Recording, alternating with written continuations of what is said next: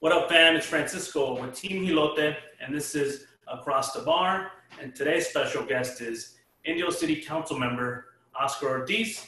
So, Oscar, for those that don't know you, if you want to introduce yourself and give a little bit of history. Yeah, my name is Oscar Ortiz. I'm on the Indio City Council. I've been a council member since the end of 2018. Also, from my background, by education, I'm a chemist. I've worked in pharmaceuticals. I've worked in the cannabis industry. And now as I'm getting more involved in politics, I've also been working on other campaigns. So that's where I'm at right now. And glad to be here. Thanks for the opportunity to talk to everybody. Thanks, Oscar. Man, you got a lot on your plate. I love it. We'll get into the three questions, Oscar. Number one, give us a little short version of a typical day at your job in the office before COVID. Yeah. So right before COVID, I was actually working on the Bernie campaign. So I was out in Coachella. And so every day, I'd head out there in the morning. I'd be training people throughout the day, training volunteers, having meetings, having little teach-ins, to teach about what we were trying to do. And then we'd also do a lot of door knocking, a lot of phone banking, and they used to be in groups, right? So we'd have groups there showing up to phone bank, or if we had, a presentation, we had food there, and everybody would kind of be able to be in the same space together.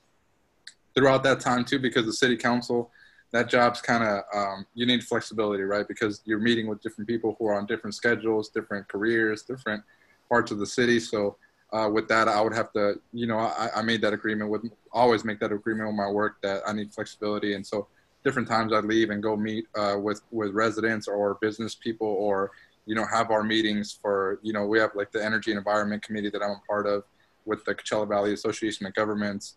The Southern California Association of Governments, I'm part of their Energy and Environment Committee in Los Angeles as well. So making little trips here and there to handle those meetings, but also, being there at part of the office.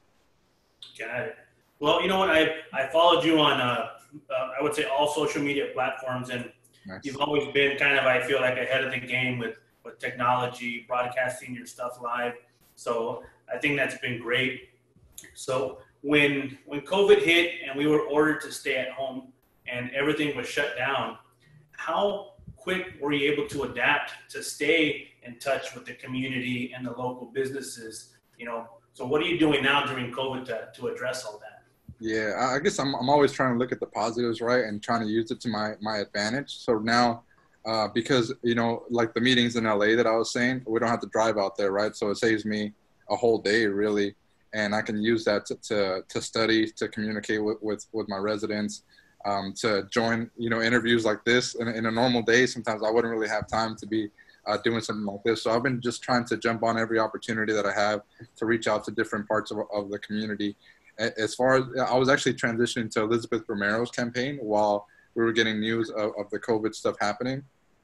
And so in that campaign with Bernie, we were really heavy on door knocking, right? We were hitting really big goals in door knocking. We're hitting like 1,000 doors a day at the end of the campaign, and so that had to all just scale back.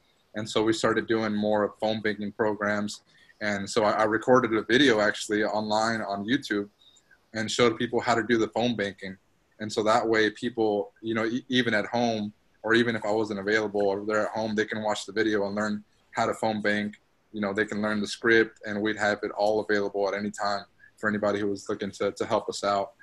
And for events, we'd have to do, instead of, fundraisers where you bring people over to a house, we just have to bring them into the Zoom meeting. And we had people who would do their pitch, right? So like, oh, can you donate some money?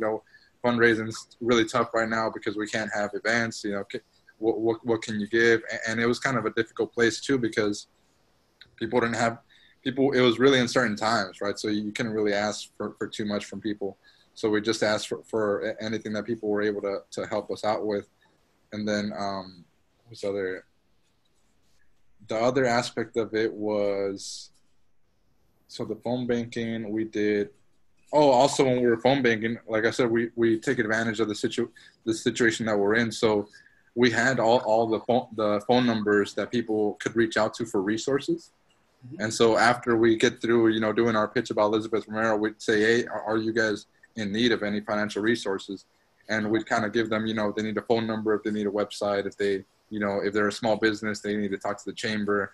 So we kind of made it a little helpline as well, right? So we're calling up, we're giving you some information about the campaign, but we're also doing a little community service at the same time and seeing if you need any help at the time. That's good. I didn't realize politics is very similar to real estate as far as, we door knock and we have, a lot of, those type of phone calls. But I'm glad you guys were able to be a resource. I know if I have to make a phone call, I try to have a reason to make a phone call or offer them like, hey, if you need any assistance with anything else, that way it's not always, like, hey, scratch my back or I need something. Just makes the conversations more pleasant. So that's awesome. So moving on to question number 3, where do you see your job or where you're going after COVID, once people are allowed to get back to work? Do you think you'll keep a lot of these things in place moving forward? Are these things going to stay, or should we just expect, this platform to go away for you? You know what? I hope it stays for different reasons. So some meetings it does feel better to have people in person, but I think it does open it up a little bit more when people are able to participate from home. And the other thing that I actually like is, when we're looking at the environmental situation that we're in and how, the air was starting to clean up in LA just a few days into it, right? A few weeks into it, you'd see people were seeing mountains that they hadn't seen in decades, right? And that happened all over the world. And just seeing that, and just seeing that the meeting in LA that I was going to, having to drive out there 2 hours out there, 2 hours back, and then spend taxpayer money on the hotel room for the night, on the gas, on the car and all that. It really just makes more sense if I could just log in online and have our meeting, and we're saving all those, 5 hours of being on the road. I can spend it studying, so I'm more prepared for that meeting or getting other work done for our residents or for the city or whatever it is. So I kind of hope the Zoom thing stays in place for a while.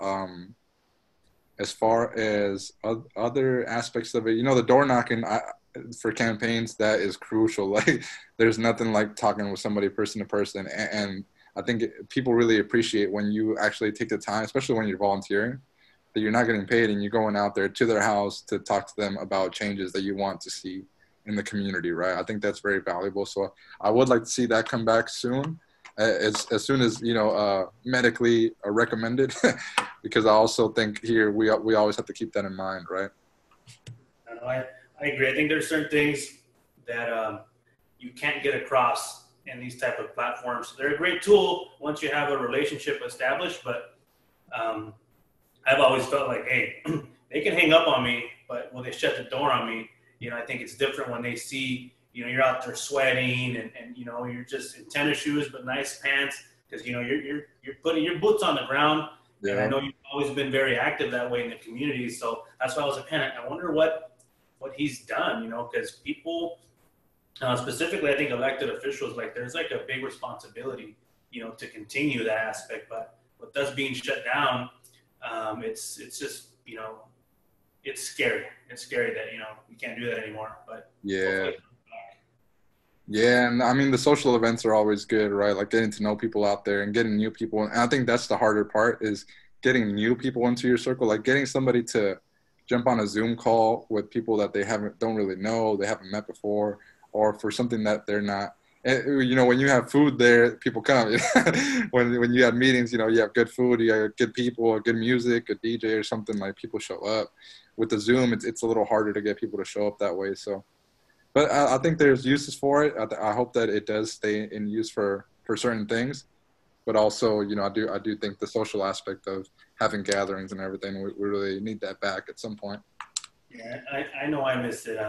Well, to conclude the interview, Oscar, do you feel, or I guess I should ask, personally, I feel like there's a lot of misinformation out on social media, and I personally feel like I look for community leaders like yourself, elected officials, to provide that information. And is there anything you want to share with the community that you feel people are, do have the wrong information on? I mean, I just want to make sure everybody knows that just because businesses are opening doesn't mean that the risk is any less than it was before, right?